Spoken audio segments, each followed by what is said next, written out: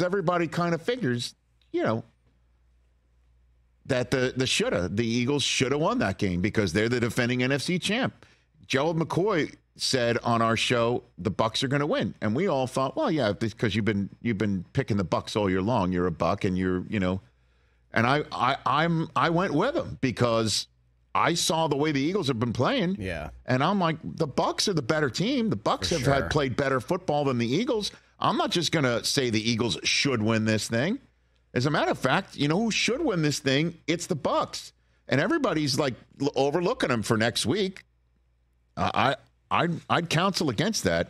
I thought it was preposterous that the Eagles were favored in that game. Well, it's because of going into last night. But I mean, the what you're seeing right here out of the Buccaneers is stupendous. Mayfield, second career playoff win, and the other one was that boat race of the Steelers when he was with the Browns in the wild card round. 600 passing yards, 6 touchdowns, and 0 interceptions. And then, the next week, he put the scare in Kansas City, did he not? Right? So let's just give him his flowers, man. This point last year, everyone's like, where's he going to go? And Aikman said it multiple times last night. The Bucs were over-capped. They were in deep trouble. Mm-hmm. Where are they going to find a quarterback who's like, I'll go there, I'll take less, I'll follow Brady, and I'll lead the team, and I'll be happy to do it. And it was a perfect marriage. A perfect marriage. And I'll also go somewhere and play for a defensive-minded head coach, and he could easily go, I don't want to do that again. You kidding me? I don't want to do that. I just had Steve Wilkes just there, as my interim coach. What a mess that was. So I'll go there and I'll start becoming the primary vessel for Dave Canales, who hasn't called plays since he was in high school. I'll do that. And then I'll find Mike Evans in a way that Brady couldn't or didn't, however you want to put it. Come on now. Awesome. Well, he made himself a lot of money because good for him. He's going to get a $100 million deal from them. He should. This is what Baker Mayfield had to say after the game last night. How does this playoff win compare to your first one?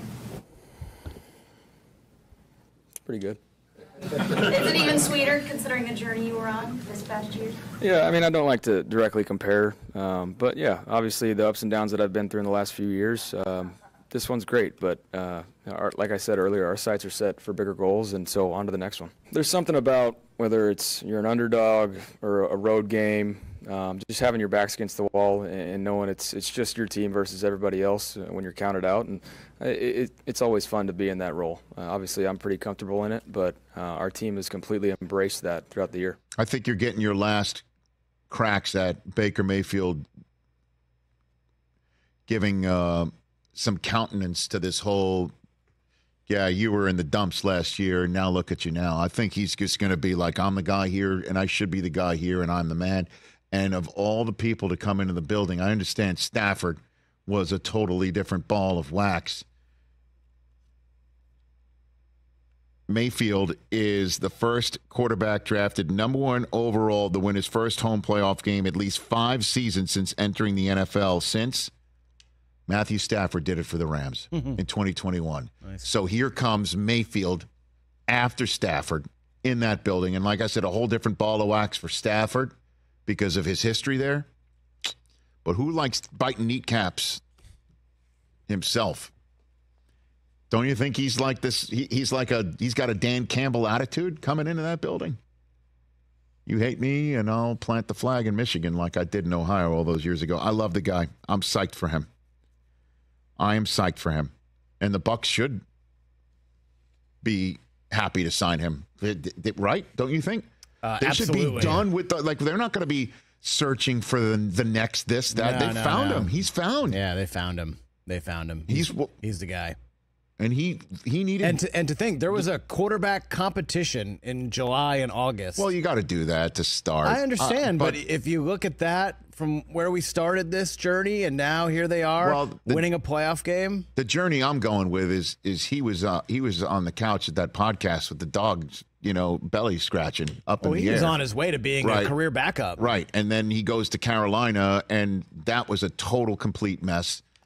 Where Carolina, I guess, was looking at him in the same way that Tampa was. Like, we'll see what you're doing here. And then they decide to go in a completely different direction. Yeah. They fire the coach. What a holy heck of a mess. The interim comes in, benches him. He goes to the Rams and wins a game right on 2 days' notice. Right.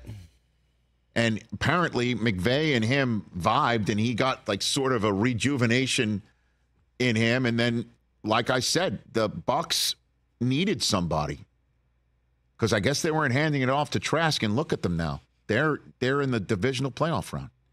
Mm-hmm. There was footage going around X Twitter of last year, him sitting in on the scout team for the Panthers at DN. Oh yeah, I saw that picture. That's what he was doing this time. This time last year. Crazy. So I think we're going to be done with the look how far you've come stuff with Baker. I think he's going to be done with that.